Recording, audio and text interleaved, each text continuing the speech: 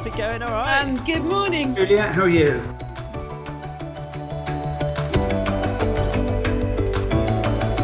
Actually, it feels like such an opportunity now to get some of these stories told.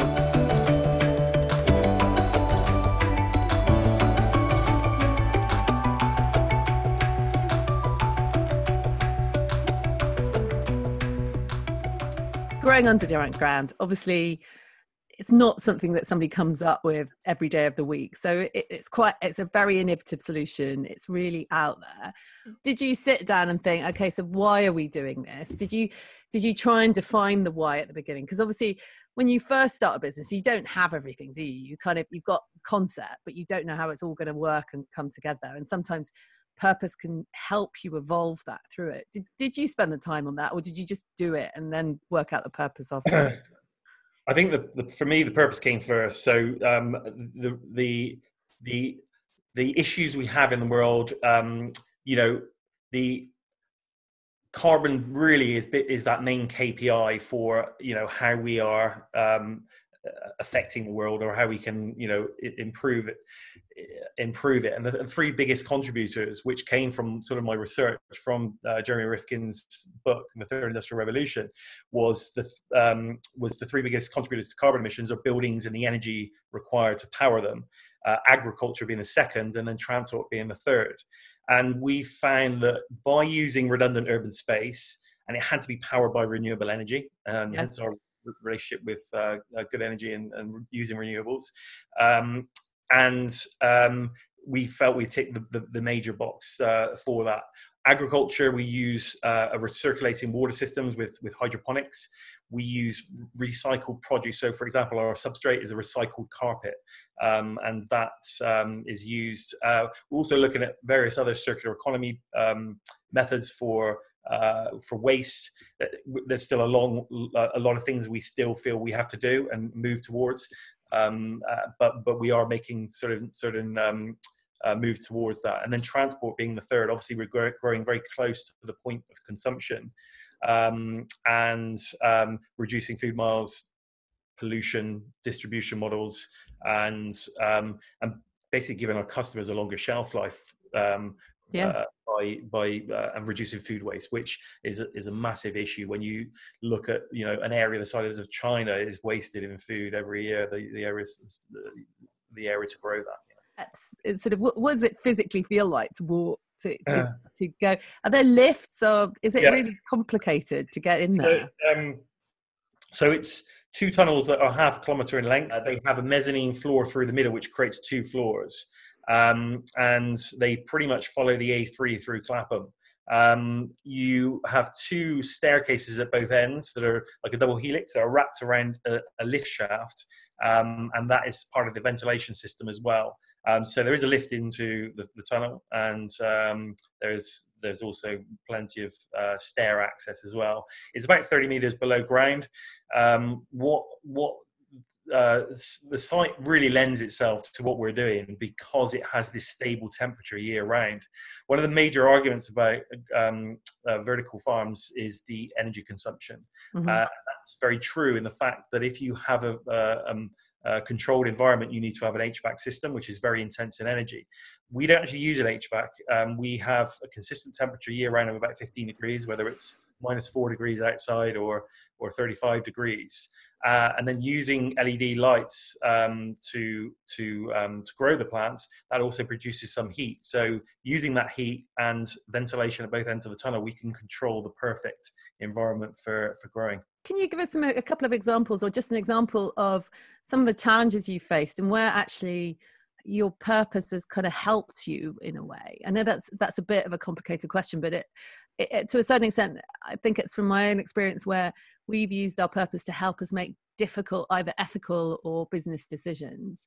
And actually we found it really helpful. One of the main reasons when we started this, I think it's really important to have these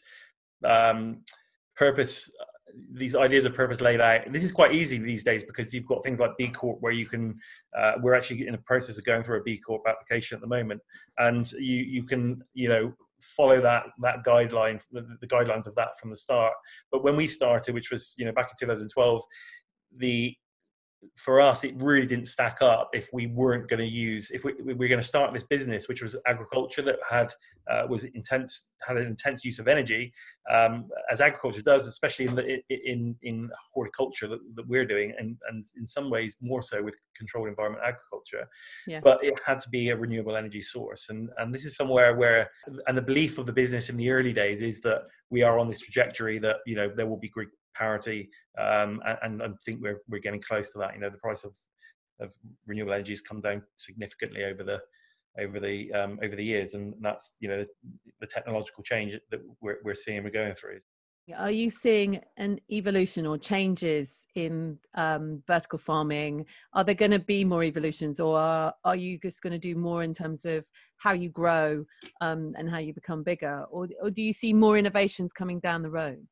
I'm a sort of a big supporter of this exponential growth in technology, and that being very beneficial to society, and I see a growth in this market in the next 10 to 15 years. It is initially, what we're doing at the moment is baby leaf and microgreens. That's going to move into more different crops like heads of lettuce, soft fruits, maybe root vegetables, and depending on how things evolve, in the future with technology, price of energy, and how energy works, because that's one of the main contributors. Artificial intelligence and automation, because labor it's quite a labor intensive work for that. So depending on how those things sort of roll out, and how the effects from climate change, it depends how we will grow in the future. If you had a system where you had an automated system with artificial intelligence, with a relatively low energy cost from an abundance of cheap renewable energy in the future, that is what sort of was inspired me by Jeremy Rifkin's sort of ideas in the third industrial revolution.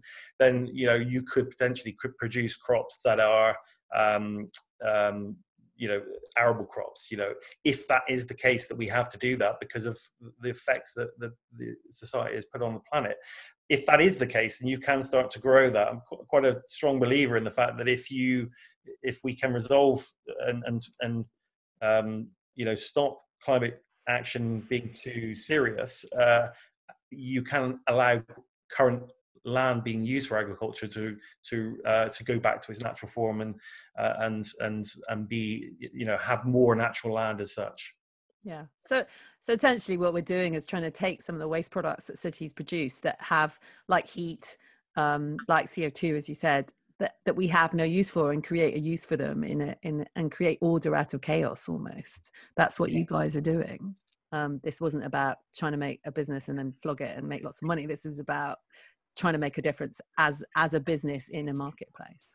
In my previous businesses, I've used different energy companies. I know that they are, when you get to a stage where the business is in trouble and you can't pay, they are very, very forceful to, go very quick to go legal. And we've been in the same position with you guys, and you've been very understanding and come at it from a social and empathic sort of side of it as well, which has been very nice. And I think I did at one point. I got the management the empathetic revolution, which was all about how to think empathetically from a customer point of view, which may have helped. You never know.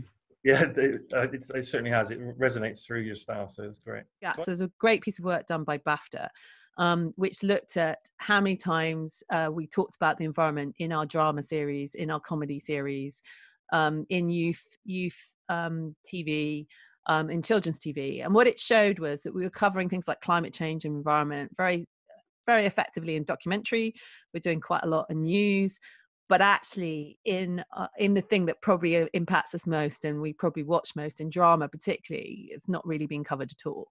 And so I saw that as a bit of a challenge, really, to try and find scripts and try and find ideas that could be entertaining, that could be have dramatic content, and could have a wider influence, because obviously this is the changes that we need to bring in on climate is much about winning hearts and minds as it is about the technology we're going to implement.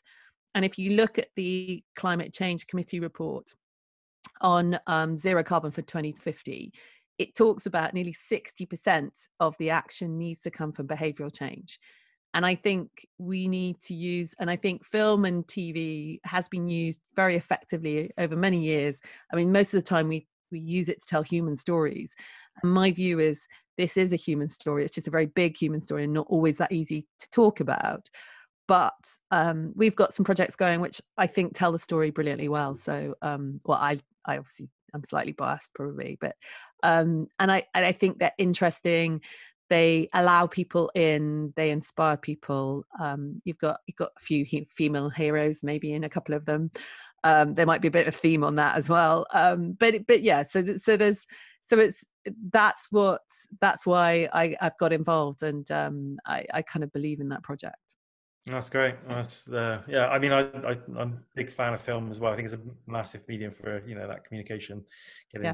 Well, maybe we should talk about that a bit more another time. But yeah, very very good to speak to you, Juliet, and thanks very much for inviting me to. No, it's been brilliant. Thank you, Richard, and thank you so much for taking the time, because I know it's busy, but actually it feels like such an opportunity now to get some of these stories told. So thank you so much.